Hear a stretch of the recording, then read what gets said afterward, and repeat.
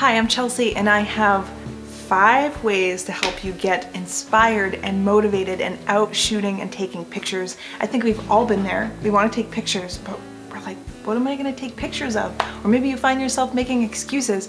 I should be out shooting, but it's kind of rainy, or oh, I have work to do, or I should do my dishes. There's always an excuse and reason, or you just can't find the right thing to shoot. So my number 5 inspiration to get you shooting is to find a muse. And I would recommend you just keep it simple. You don't have to have the most interesting subject in the world. Part of your challenge is going to be taking that subject and shooting it in all different ways and finding a cool picture out of what's around you. The painter Monet, he shot the water lilies in his own garden. He loved gardening and painting, and he painted over 250 paintings of the same water lilies in his pond. Those are pretty famous. I'm sure you've heard of those.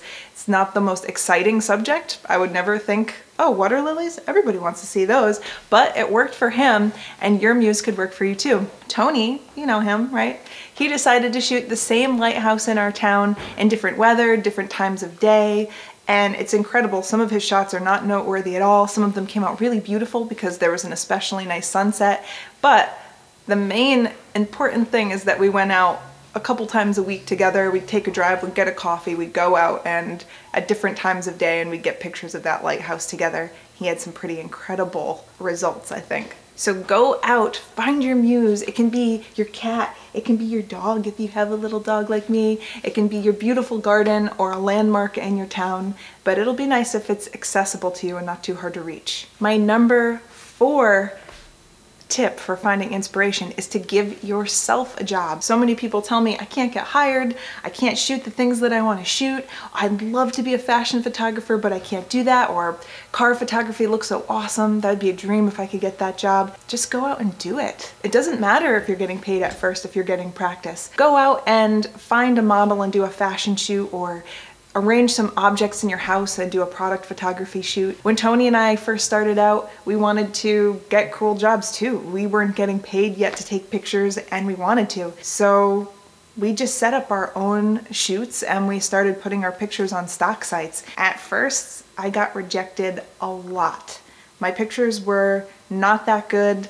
Stock agencies would tell me, you know, there's some noise in the shadows, or the editing is a little off, and I'd be rejected. But from every rejected, I learned and I improved, and we improved together, and we ended up getting our pictures on some magazines. I was Tony's model, by the way, because we live in a small town and there aren't many models around here. We had spreads in magazines.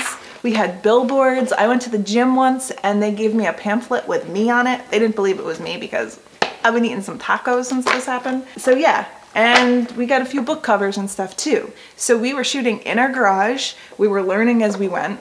Our early photos were not accepted, and the ones that were accepted often weren't great. But with every shoot that we did, we learned something, and our photos got incrementally better over time. It's not about becoming the best photographer overnight. It's about just doing shoot after shoot and learning something new each time. So get out there, give yourself a job, maybe shoot a brochure for your town or something like that. Just have a cool project and practice. My number 3 tip is to be a copycat. If you are intentionally being a copycat and giving credit, it's okay, and it can be a great way to learn. You can choose a photo that you love, or you can choose a painting that you love and try to replicate the composition, the lighting, the mood, the expressions, if there are people in them. Really try to capture every element of this piece of work that you love. And in the process of building this photo, you're going to be learning so much. You're going to realize, oh, it's side lighting that creates drama, or getting a good expression really is difficult. You're going to be building your skills while having a very finite goal in mind. So in recreating this picture, you'll be learning so much, but not necessarily thinking about it, because you'll just be so focused on your goal. I've seen really cool photographers that replicate famous paintings, and it is so amazing how they replicate the light and the toning and the post-processing. It's a good way to have a project that's easy to just grab out of there. Anyone can do it. Anyone can pick their favorite painting or photo and try to make it happen. It's also a great way to appreciate your favorite artists. My number 2 tip is to pick a technique and try to master it. It doesn't have to be huge. You could learn multiple exposures, or try shooting on a high key background for the first time. You could try doing a long exposure or a panning shot, But just think of a technique, learn how to do it, study it, and then shoot it over and over again. And you'll find that with each photo that you take, you'll perfect that technique a little bit more. And as you take on these projects where you're learning a new technique, you can layer those skills and later photo shoots. So let's say you learn panning, and at first you're practicing on maybe a subject that's not that exciting, but you finally perfect the technique. Well, the next time you go to a sports game or maybe a car race or something, you might get an incredible photo because you've come to an event with a technique that you've perfected and that you know how to use. So get a technique and master it. I worked on multiple exposures for a while and it was a lot of fun. I learned how to do something new and I learned how to take a technique and tell a story with it. And my number one tip for getting inspired and motivated is to study an artist and appreciate them. So pick your favorite photographer or artist if you want and study their work, but also study their life. Find out where they came from, find out what motivates them, find out the stories behind their most famous pictures. I promise you, you're gonna learn so much. And you'll be so inspired when you find out even the world's greatest photographers had photos that didn't come out so great the first time.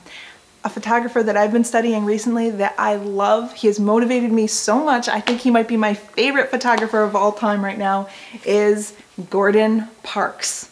You have to read about his story, you have to read about his upbringing. He overcame so much, and I love that he really wanted to make positive change in the world using his photography. He has about 40 honorary degrees, and he had a teacher in high school that told him, don't even bother taking college courses.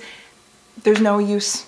You don't need it. And then he ended up getting 40 honorary degrees. Really cool. When he accepted one, he was like, I wish that teacher was here to see this. He was a cool guy and you would love him if you researched him. You've probably recognized a lot of his photos. I have his book right here.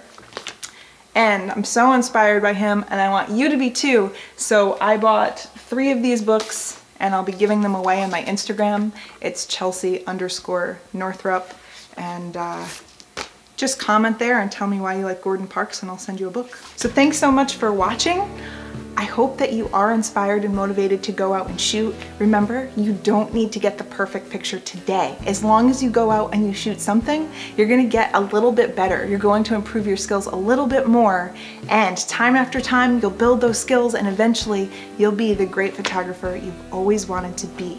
If you'd like to see more videos like these, subscribe, hit the notification bell, and comment down below and tell me what inspires you. I know I didn't hit everything that's inspiring and motivational. These are just a few things that work for me.